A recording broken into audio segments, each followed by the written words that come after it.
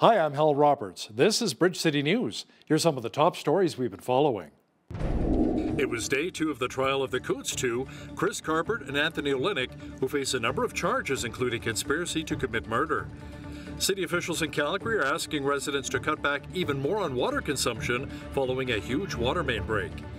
And a number of Hamas terrorists who were allegedly hiding out in an UNRWA school have been taken out. TBN Israel's Yair Pinto has the details. Your nation, your province, your southern Alberta. From the heart of Lethbridge, it's Bridge City News with Hal Roberts. Thanks so much for joining us. It is day 2 of the trial for the Coots two, being charged with conspiracy to commit murder of RCMP officers. Anthony Olenek and Chris Carbert were charged in connection with their involvement in the Coots border blockade back in 2022. They're also being charged with mischief. BCN's Landon Hickok is at the Lethbridge courthouse and has more on what took place. Landon? That's right, Hal. It does appear that the jurors are receiving their first full day of evidence today. Today we have RCMP Sergeant Greg Tulloch, who's stating his case and what he witnessed back in the winter of 2022 in Coots. He acted as a liaison between him and the protesters, so he's given his testimony today. Also, the Crown prosecutor has approached the judge about the intentions of the two men, Chris Carbart and Anthony Olenek, about what they believed would be an inevitable and violent event. If you don't remember, RCMP officers raided multiple trailers back in February 14th of 2022, where they found 15 firearms, ammunition, and body armor, and they subsequently shut down the protest the next day in coordination with the remaining protesters. Supporters of Chris and Anthony were here earlier this morning, writing messages along the sidewalks here in front of the courthouse, pleading their case that the two of them are unrighteously locked up before their trial could be heard. But as we gather more updates, we'll be sure to pass them along to you. Back to you, Hal. Thanks so much, Landon. That was Landon Hickok in front of the Lethbridge courthouse. The commanding officer of the RCMP in Saskatchewan says officers were nothing short of outstanding when responding to the mass stabbings on James Smith Cree Nation and in the nearby village of Weldon. Miles Sanderson killed 11 people and injured 17 others. The 32-year-old then died of a cocaine overdose shortly after he was taken into custody. Despite the magnitude of the situation and the fact that things were unfolding rapidly and chaotically, it's my opinion that the RCMP response and that of our partner emergency services was nothing short of outstanding. Following any critical incident comes an opportunity for organizations to reflect, learn, and modernize. The internal review report we are releasing today was not mandated. It was something our commanding officer initiated to identify where we, as a policing service, could make improvements, and she committed to releasing it publicly to ensure we're being open, transparent to the public. There is so much that goes on behind the scenes as well. Not only are officers ensuring they're up to date with policies and training, but all the work done by those who support our folks with boots on the ground. It's my hopes that the improvements highlighted within this review help ensure officer safety and help inform our many employees supporting the front line. Another Conservative MP blasted the Trudeau government on not allowing the Parliamentary Budget Officer to release more information on just how much the carbon tax is costing Canadians. Calgary MP Len Weber says the PBO should not be gagged and Canadians have the right to know. Canadians trust the independent and impartial Parliamentary Budget Officer. This is likely because the PBO shows their homework instead of relying on the old just trust me routine. We also know because of the PBO that there exists government data showing what the true cost of the carbon tax is, but this Liberal NDP government doesn't want to show their homework. It is contained in that secret report. In fact, the Liberals have gone so far as to gag the PBO from telling Canadians about it. Why don't they just release the report? Except that's not what the PBO did, and that's not what the PBO said. What the PBO said back on April 17th is that they overestimated the economic cost of climate change. That means that all of those acts, the tax rallies, are based on faulty math, Mr. Speaker. This is just another reason for Conservatives to deny climate change. Police broke up a pro-Palestinian protest outside of the McGill University Administration Building in Montreal, a few hundred meters outside of the encampment that has been set up since late April on the downtown campus. Protesters occupied the administration building and around 200 people gathered outside chanting pro-Palestinian slogans before police used tear gas to disperse the crowd. A strike by more than 9,000 Canada Border Services Agency workers has been delayed until Wednesday as mediation continues. The government says 90% of the frontline officers are designated as essential, which means they cannot stop working during a strike.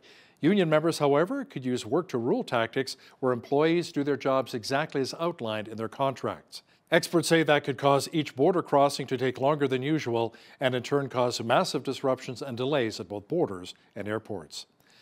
Officials with the City of Calgary are asking residents to continue to reduce water consumption following a massive water main break in the city's northwest.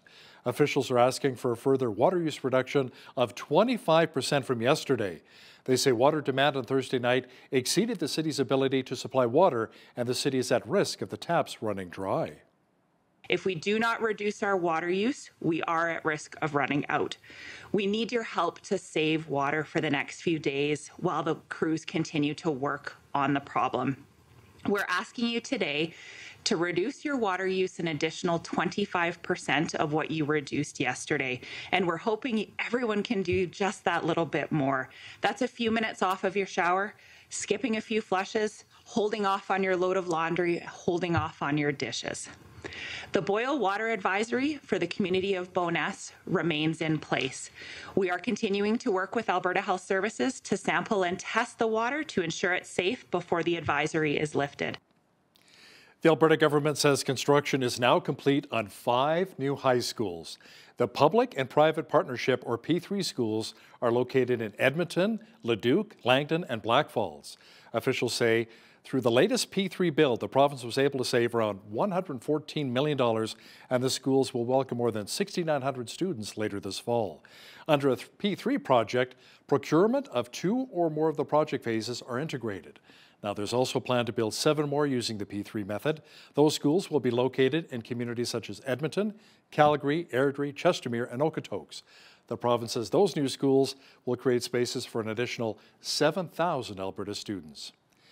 Canada's latest jobs report shows more people took on part-time work because they could not find anything else as the country's unemployment rate continued to rise. Stats Canada's latest labour force survey shows the national unemployment rate increased to 6.2% in May. The country added 27,000 jobs overall last month, but the bulk of those were part-time positions. A new report by Urban Nation and Rentals.ca shows the average advertised rental price for a home in Canada reached a record high in May. The study looked into monthly listings and says the record, $2,202 last month, was up 9.3% compared to a year ago. For a one-bedroom unit, the average was $1,927. That is up from 10.7% last year. While the average asking price for a two-bedroom unit was $2,334, that's up 12.1% from a year ago. Trevor Lewington with Economic Development Lethbridge says when it comes to rents across our country, our city still remains fairly competitive. It's a good news, bad news story as always. So the good news is Lethbridge was the 3rd most affordable jurisdiction in the country, according to rentals.ca this month. So we were the 3rd most affordable. One-bedroom average rent in Lethbridge is about $1,289. So that's the good news, very affordable. The bad news is that $1,289 was actually a 9.4% increase over last year. So we're seeing almost a 10% lift in the market. We had a 2% vacancy rate last year. There's very strong demand for rentals in Lethbridge. There's also not a huge amount of new supply. So for the foreseeable future, I expect those rents to continue to increase. Universal childcare programs are seen by many as the answer to challenges faced by working parents. Andrea Mrazek, senior fellow with the nonpartisan think tank Cardis, points out a limiting factor when it comes to the Liberal government's national childcare program. The funding for $10 a day daycare goes to licensed not-for-profit care. So across the country, you have a majority of parents who are not using that type of care. In some cases, maybe they didn't have access. In other cases, equally, they didn't choose it. They didn't want it. So we basically see the government putting their finger on the scales and saying, this is the kind of care we are subsidizing. This is the kind of care you're going to use. But that kind of care isn't available for all parents with children under 6, let alone children under the age of 12. Make sure you catch the full interview with Andrea Mrazek and BCN's Jeanette Rocher coming up later in our broadcast. You know, fathers play a vital role in family living. Now, God has ordained them as leaders in their home. However, dads aren't without faults. Rowan Crown, lead pastor of Amazing Grace Community Church here in Lethbridge, shares how fathers can set the example of leaning on God's strength in times of weakness. As fathers, often are doing the best we can with what we've been given. And so it's important to remain humble and repentant, but also realize that we are not perfect and we fall short of those expectations, but to quickly remind ourselves that we can go to God for forgiveness and we can go to our kids and asking them to forgive us too. That's not showing weakness in a sense that we are weak people. That's actually showing a weakness in strength that we too need the Lord as we father those around us. Make sure you catch my full interview with Pastor Rowan Crown and myself coming up later in our program. More than 1 in 3 children will be sexually abused in their lifetimes. That's according to Christine Cassie, CEO of the Chinook Sexual Assault Center. The organization has rolled out a new program called Who Do You Tell?, which is being implemented in schools to protect kids from predators. Cassie says the key messages are that children's bodies belong to them, child sexual abuse is never the child's fault, and to always tell a trusted adult. She says the program, which is geared for kids kindergarten to grade 6, aligns with the Alberta education curriculum. It really reaches out to these kids to really let them know about who those safe people are in their lives, that they can tell if something is happening that shouldn't be happening in their life. So what is a secret to keep and what is a secret to really be talking to others about? And this is really to create that primary level of education for children and for families around issues of sexual abuse and sexual assault. That about 34% of children in the province of Alberta will experience some form of sexual abuse in their lifetime. That being the case, that means 1 in 3 may be experiencing this. So in the city of Lethbridge alone, we're looking at about 6,800 kids that could be experiencing some form of sexual abuse. We then work with them on what those next steps are in preparation for court and getting them into the treatment services that they need, either through our centre or through some of the partnering agencies that we work with throughout southwestern Alberta. According to the Association of Alberta Sexual Assault Services, in our province alone, 34% of people suffer sexual abuse before the age of 18. That stat also says that 44% of girls and 24% of boys in Alberta experience child sexual abuse. Families in need of food will appreciate the donations which will be made from Drive Away Hunger in our city. Vendors from the Lethbridge Farmers Market will donate their leftover produce and food to the campaign, which will then be distributed to both the Interfaith Food Bank and the Lethbridge Food Bank. We have a great vendor selection this year, and of course we are Lethbridge's only Alberta approved farmers market, which means that at least 80% of what you'll find here is made, baked or grown in Alberta, and that's something that we're really proud of, is representing the hometown and the local region and getting those products out. It's a healthy and affordable way to do some shopping and support local vendors, support the local community. Our vendors themselves, especially the produce vendors, at the end of the day, they have leftover stock and they donate so much of that. King Smith says last year the vendors of the event donated over 6,000 pounds worth of food, which represents more than $22,000 in donations. Green Acres Foundation celebrated the last day of Seniors Week this week with a lot of entertainment and music. Donna Kozlovi, the group CEO, says her clients have had lots of amazing activities to enjoy.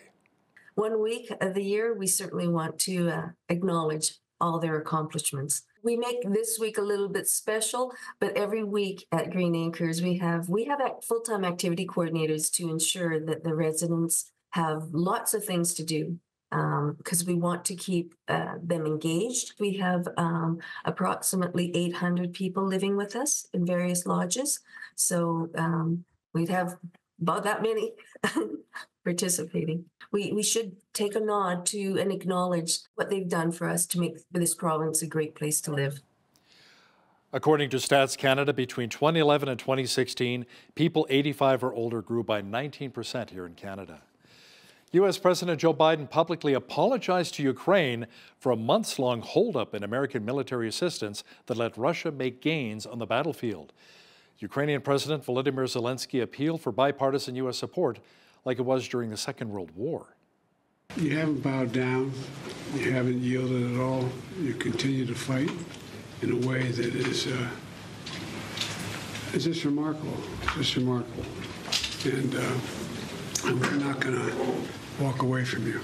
I apologize for those weeks of not knowing what's going to happen in terms of funding, because we had trouble getting the bill that we had to pass that had the money in it from some of our very conservative members who were holding it up.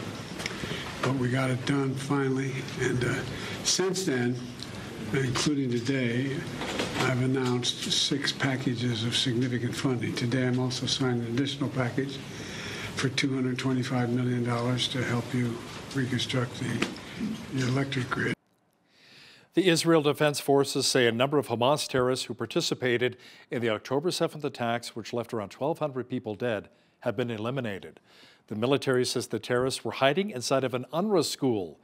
The Israeli government has apparently put forth another proposal, a ceasefire proposal, which was shot down by Hamas. TBN Israel's Yair Pinto has the update for us. The last 24 hours is that Hamas has rejected a proposal for the release of Israeli hostages and a long-term ceasefire in the Gaza Strip. In a memo distributed by a Hamas spokesman, the terrorist organization claims that the Israeli proposal is fundamentally different from the one presented last weekend by American President Joe Biden. According to him, the agreement includes a temporary and not a permanent ceasefire. He furthermore complained that Israel will return the kidnapped and then continue the war, neglecting to mention that this war was started by Hamas when it carried a brutal massacre of Israeli civilians on October 7, 2023.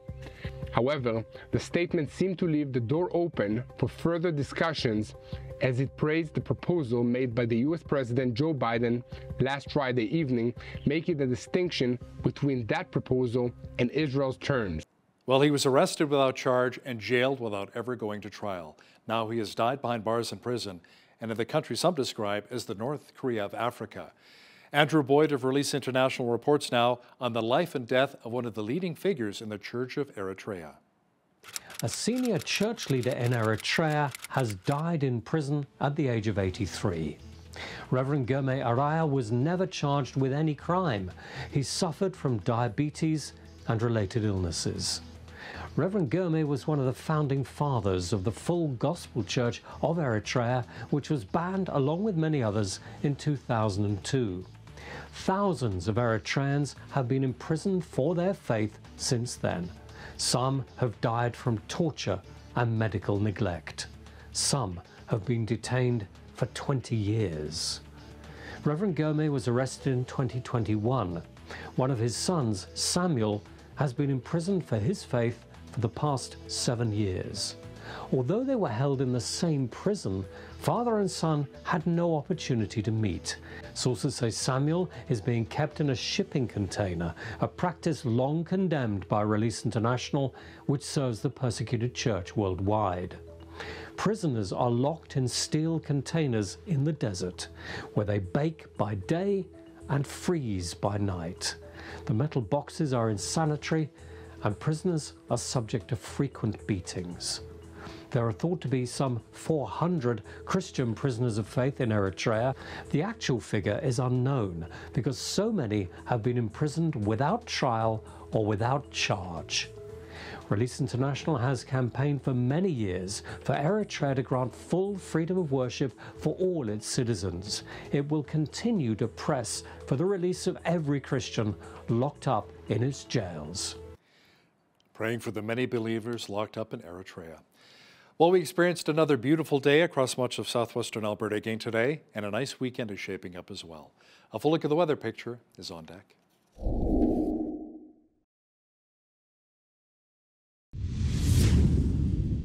We enjoyed another gorgeous Friday today, and a nice weekend is shaping up as well, especially for a walk along the Old Man River. Tonight, expect a few clouds with a low near 5 degrees. Saturday, it should be partly cloudy with a high near 21. Sunday, the clouds should blow out and the temperature will drop slightly to around 19 degrees. The clouds return on Monday with the mercury increasing to 23.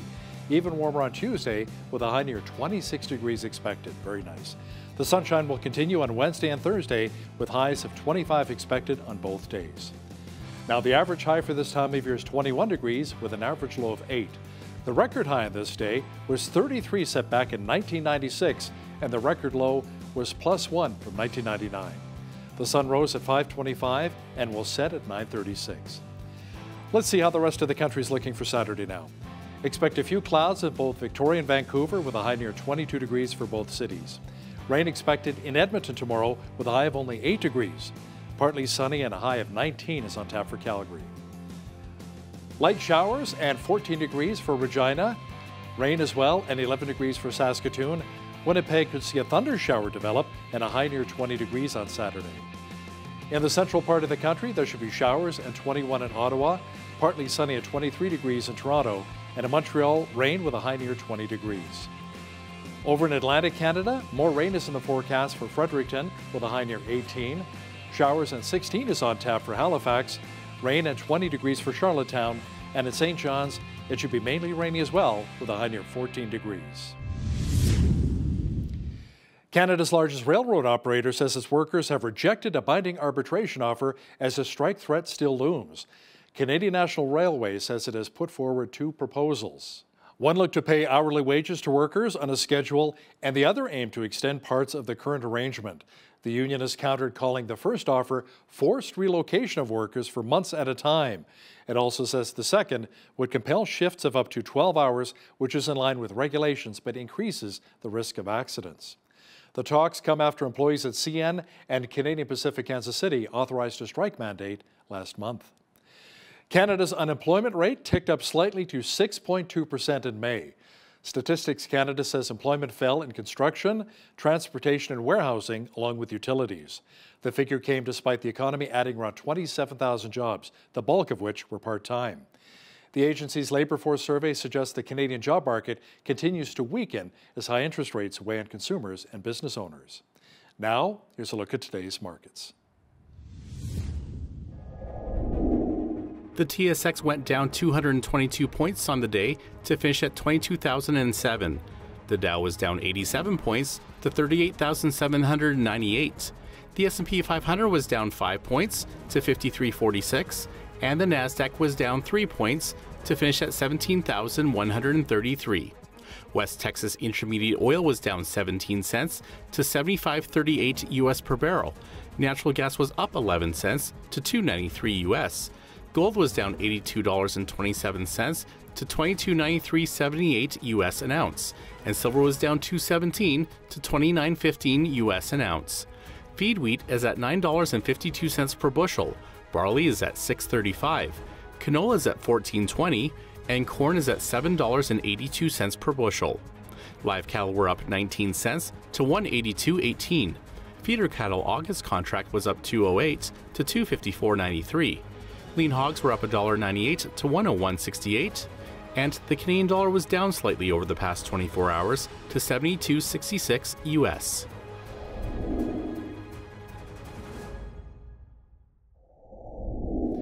Recapping one of our top stories, it was day 2 of the trial of Anthony Olenek and Chris Carbert here in Lethbridge.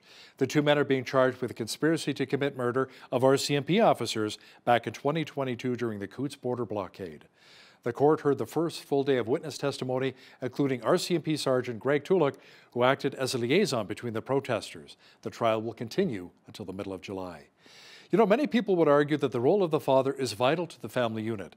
Coming up, we're going to chat with Rowan Crown, the lead pastor of Amazing Grace Community Church here in Lethbridge. We'll discuss how the role of the father has changed over the years, but is still very relevant. When you see news happening in your community, be sure to send us an email at info@bridgecitynews.ca. Also, be sure to visit our website anytime to check out a number of stories and interviews.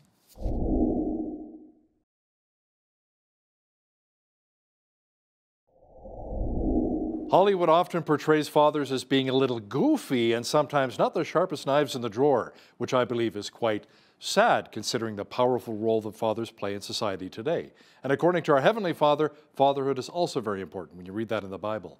Now, to discuss this in more detail is Rowan Crown. He's the lead pastor of Amazing Grace Community Church here in Lethbridge. Pastor Rowan Crown, welcome back to Bridge City News. Thank you for having me, Hal. It's good to be here. So, Pastor Owen, many would agree that fathers play a very important role in the family dynamic. But sometimes, as dads, we do make mistakes. And those flubs can sometimes leave lasting hurts on our children. How can we really rebuild that relationship? Yeah, I first want to start off by saying that I do not come here as the number one example of a father.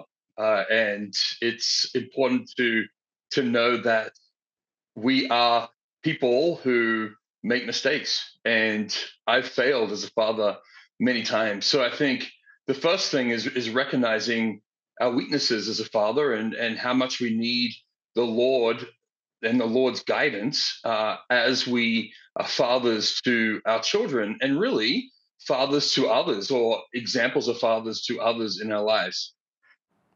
So, as dads, you talked about guidance from our Heavenly Father. How about wisdom as well, that we really rely on God's Word and maybe seek more insight in His Word as a proper way of being a good father?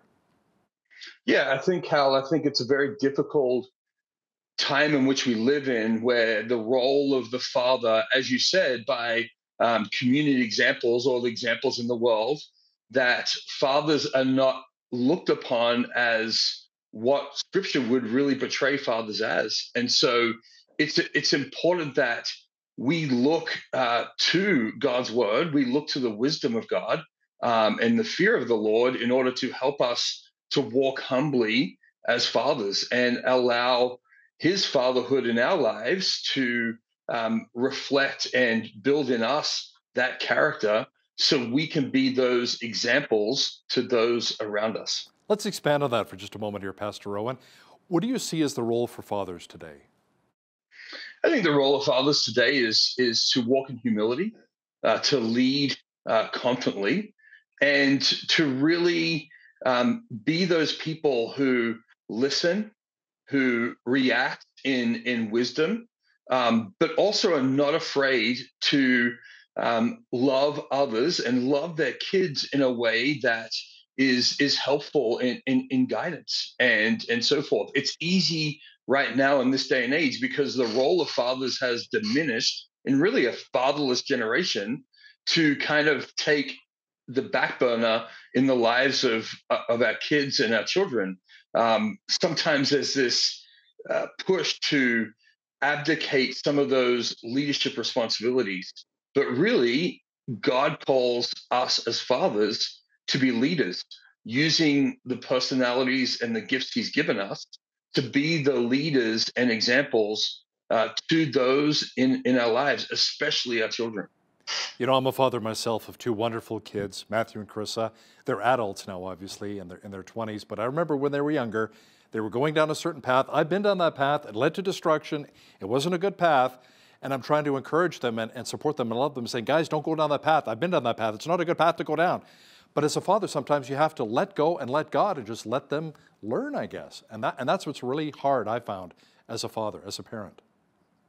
Yeah, I'm learning that still, Hal, to be honest, is when to surrender our kids to the Lord, right?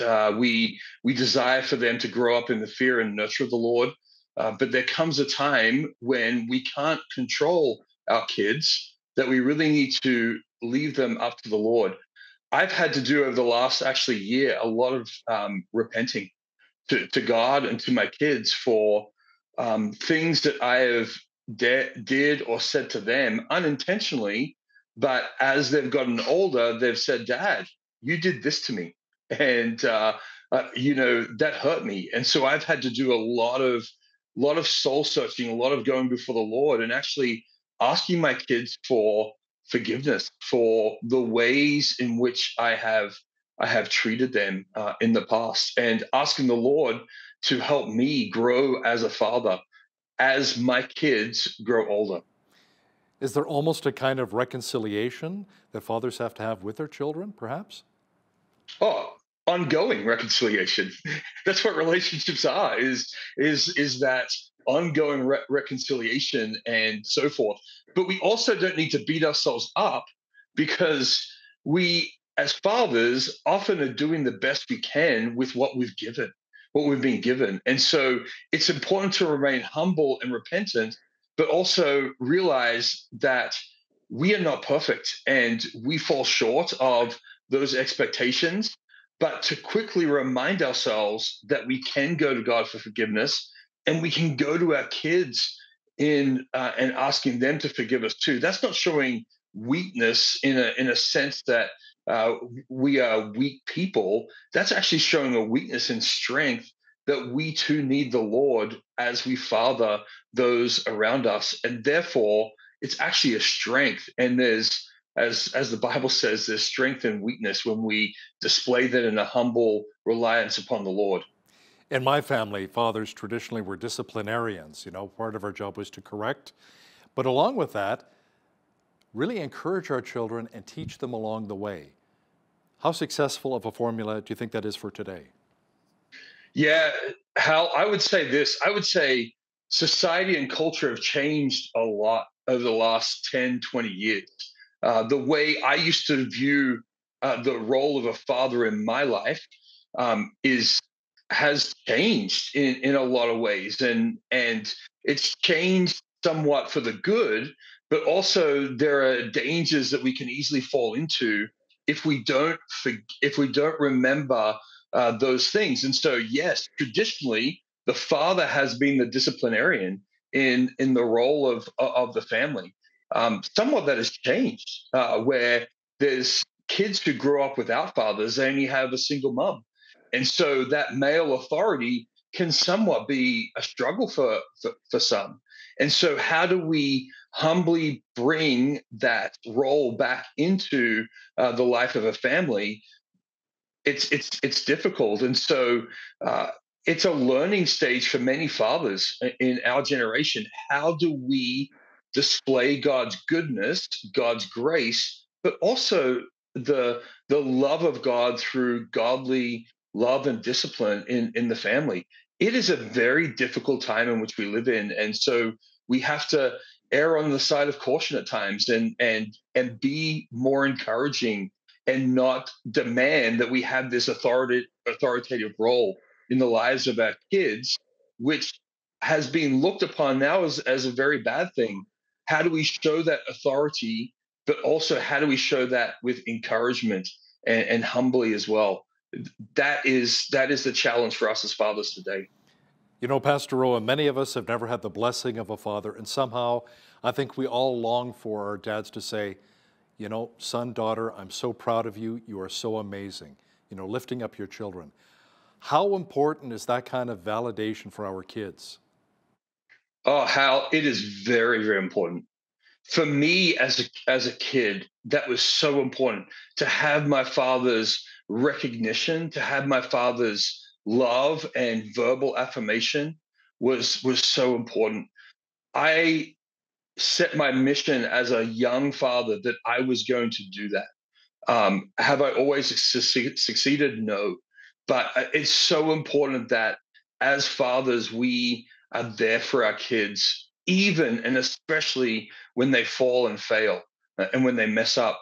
We need to be the first ones there to love and care for them during those difficult times. And to lift them up, absolutely.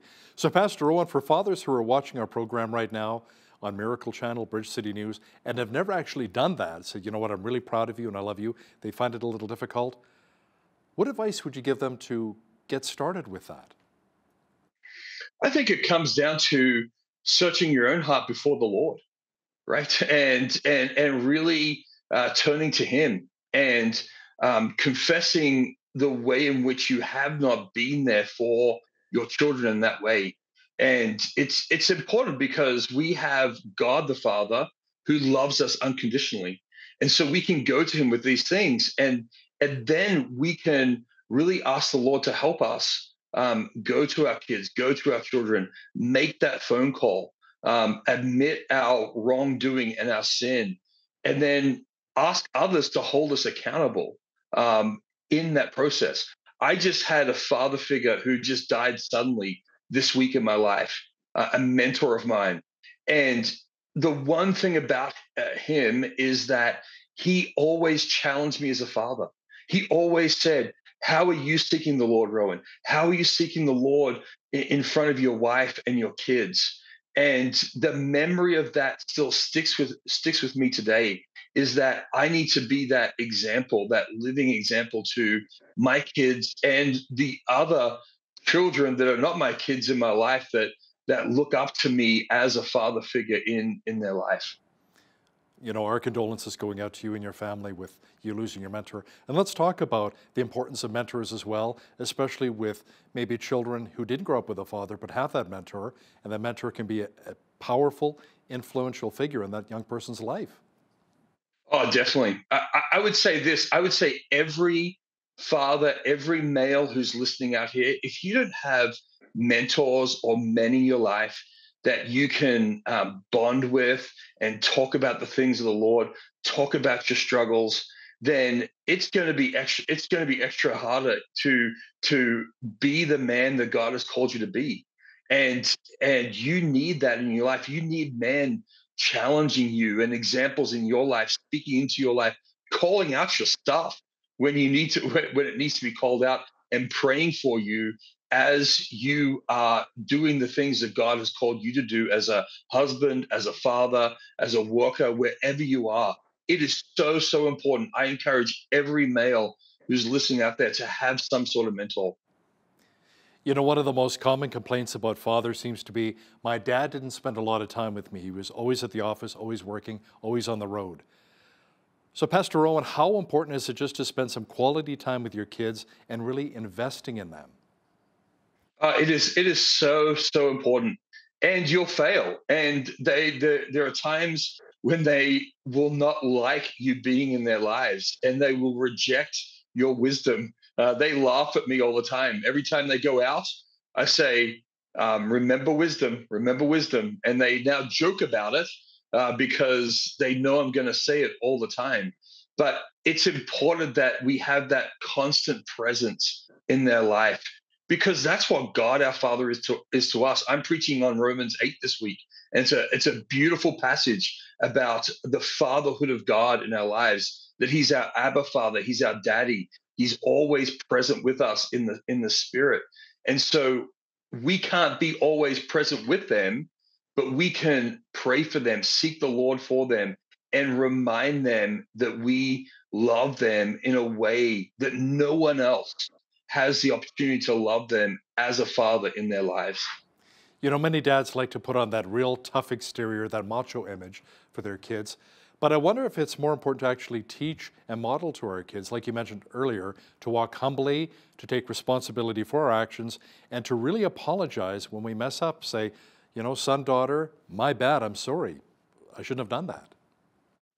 Yeah, it's so, so important. I come from that old school Hal where fathers, and I actually had a father that I grew up with until I was 18, and then I moved to the States and lived with my uncle, and then he became another father figure in my life, and he was tough as nails, and he really taught me what it means to and hold me accountable, and so I learned both sides of the coin in understanding that a father can be strong. A father can really be that strong leader in your life, but also a father needs to be humble. I still remember to this day when I made a major mistake, and my uncle, he's big and strong, and man, he put the fear of God into you. But when I made that major mistake, he didn't scream at me and yell at me. He walked up to me and put his loving arms around me and cried over me. And I still remember that to this day, that it was so unexpected. And I just wept. I just wept because that's what I needed. I needed a humble person to love me in my mistake. And that's what he did for me that day. How about thoughts on how we can best honor our fathers in a very meaningful way? Yeah, that is a great question. I have wrestled with that, being a father, and even in my own struggles, in my own relationship, in understanding how I've responded to my father in the past. So I think it's important for us to be thankful to God, regardless of what our fathers have done to us. right? That you may be out there and your father may have treated you very poorly in your life, but you can still be thankful for them, right? And you can pray for them. And I think it's important that we honor them by remembering even the things that they did for us that may have been small. But now, as a father, those small things, I look back and go, man, they weren't small. They were mighty things. My dad loved every person, a homeless person, an addict. Every time I walked with him in downtown Sydney, Australia, he would stop and talk to the alcoholic, right? I still remember that. And that was passed on to me. And there is not a homeless person that I do not meet, that I do not look in their eyes and say hello. I honor my father because he exemplified that for me growing up as a young man in Sydney, Australia. Rowan Crown is the lead pastor of Amazing Grace Community Church here in Lethbridge. Pastor Rowan, thanks so much for your time today. Thanks, Hal, for having me on this very important topic, and the Lord's blessings on you and the program.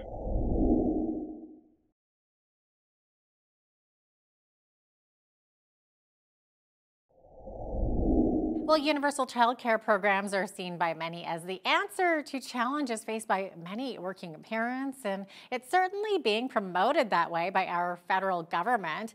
But is it really the best solution? Well, today's guest isn't a fan of it. Joining us from Ottawa, the Ottawa area, is Andrea Morzek, a senior fellow with the nonpartisan think tank Cardis. Andrea, thanks so much for being with us today to discuss this. Yes. Thanks for having me on. Absolutely. So, Andrea, you recently wrote an article in the National Post with the headline, National Daycare Program Builds Federal Monopoly at Expense of Parents. So can you maybe explain what you mean by that and how this is happening? Is it basically the government subsidies messing with the free market, or what's going on? Yeah, so the reason why we say that the new system is being built at the expense of parents is because so few parents have access to the type of care that the government is choosing to build. So generally in all of the provinces, each province is slightly different, but the funding for $10 a day daycare goes to licensed not-for-profit care. So across the country, you have a majority of parents who are not using that type of care. In some cases, maybe they didn't have access. In other cases, equally, they didn't choose it. They didn't want it. So we basically see the government putting their finger on the scales and saying, this is the kind of care we are subsidizing. This is the kind of care you're going to use, but that kind of care isn't available for all parents with children under 6, let alone children under the age of 12. So that's kind of what's happening with regards to the government choice in the new $10 a day childcare system. Right. Interesting. So what do you think the government is trying to achieve with these subsidies? I do think that initially, at least, it was about the cheaper childcare. I think they're quite enamored with the idea of European-style systems. There's reasons why those systems may work better in Europe than here. A lot of that has to do with parental choice and the ways in which we view child rearing here and the diversity of care options that parents are currently choosing. But they're really bought into a model of a daycare system that I believe is out of date and not, it's just not fitting with what parents are doing. I know we all know someone with 3 kids and they chose different care options for each child, and sometimes different care option for the child, for one child, as they go through different ages. So I think the government wants this sort of European style system, if we could call it that, although Europe has a lot of different models, but we could get into that. And so they're choosing that at the expense of what Canadian parents would actually desire. Okay, and it sounds very confusing to have 3 kids in 3 different daycares. It sounds very frustrating. I can just imagine that household in the morning. But yeah, and I mean, it's one thing to have affordable childcare, right, which we're all for. But, you know, if there's a major shortage of these affordable childcare spaces, then how much of a benefit is it to Canadian parents, really? Well, So when it comes to childcare, we actually at Cardis define childcare as the care of a child no matter who does it. And that is a very broad definition, and it's one that is very inclusive. So you could have a mom doing no waged work at all. She's doing childcare. You can have a mother doing full-time waged work, and she's also doing childcare. Let's be honest, at the beginning, at the end of her day. So this is not about the mommy wars or saying we prefer one particular course of action for parents. It's really about enhancing parents' choices and acknowledging that people are doing different things and that those choices are legitimate. More than legitimate, it's actually what parents want. So we have this broad definition of childcare. The government has a very, very, very limited definition of childcare. And by that, I mean not even recognizing paid childcare on the ground as it exists today. So licensed childcare is just a section, just a percentage of all of the professional childcare that parents are accessing. A lot of parents will be choosing unlicensed day homes, for example, for the geographic proximity. There's a lot of reasons why parents make different choices for their childcare needs. Yeah, definitely. Now, why are so many private childcare providers unhappy with these government subsidies? Yeah, a lot of them signed on with the, definitely appreciating the cheaper childcare that parents were supposed to be getting. I think they're mostly upset because they've been put in the position of intermediary or unpaid accountants, basically, for the system.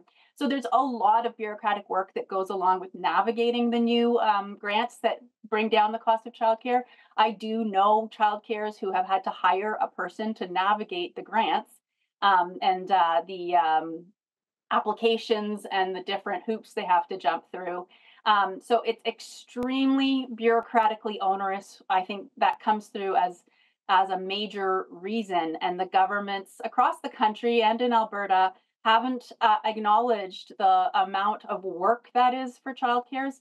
And the government's also been fairly unpredictable in how they've navigated the new system. So, for example, childcares have been asked to sign on to something that basically ensures their viability as a business. But they've been given like a weekend, for example, to read through reams and reams of paperwork. So I think we can all see how that would be very frustrating, taxing, and difficult for small childcares who are in the business not because they love paperwork, but because they love children.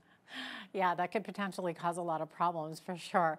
So what does the research say about the quality of care in government-funded daycare as compared to, say, family care at home?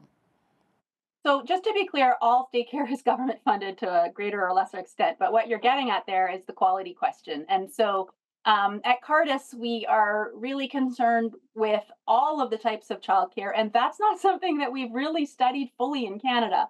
The biggest, best peer-reviewed study that we have that included thousands of participants over years, like a decade plus, is from the United States, and it found that center-based care ranked the lowest quality on various choices.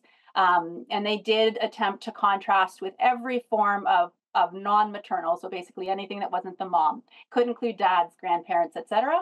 And they found the quality of care in centers was the lowest. There's a lot of caveats I'd put on that. There is good quality center-based care, but I think that as we funnel more and more kids in that direction, it gets increasingly difficult to fulfill quality requirements because you're pushing more kids into it. There will be pressure to perhaps change ratios, which is one of the quality aspects, right? Yeah, the pressure would be to have more kids per staff member, for example, simply to accommodate more people. That immediately lowers the quality. So I would simply say on that question, we're just not having a very robust quality discussion in Canada at the moment. Do you know what the percentages of kids that stay at home with their parents compared to the number of kids that go out of home for daycare? Yeah, so at a bare minimum, it's 40% of kids under 6 are with their parents.